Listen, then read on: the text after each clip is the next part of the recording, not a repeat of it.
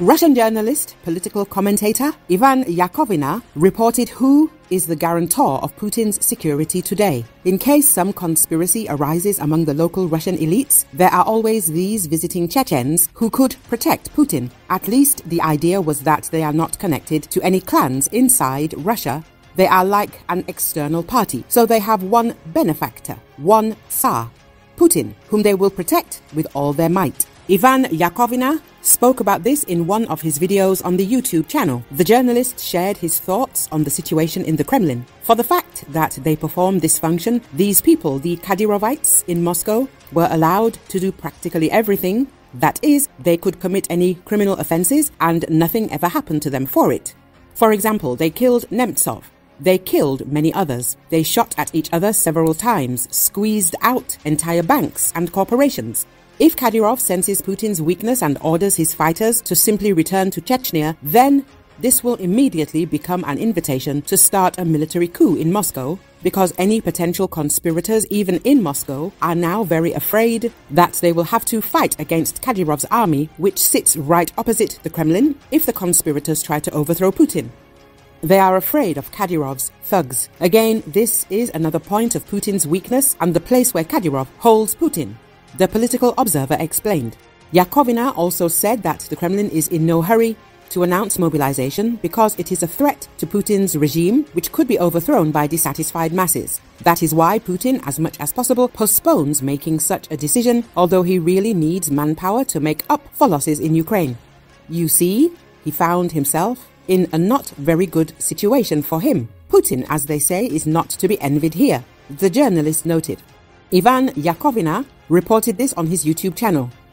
The political observer described the possible scenario for the future. He suggested that the occupiers would be able to slowly advance further, continuing the offensive they began this year and capturing new territories. In this way, the Russian dictator would get what he wants, namely new territories, but by that time, his army would be exhausted and without reserves. Ukraine's incursion into Russia's Kherson Oblast has rattled Russia's elite, but Russian President Vladimir Putin still has a tight grip on the country, said recently CIA Director William Burns.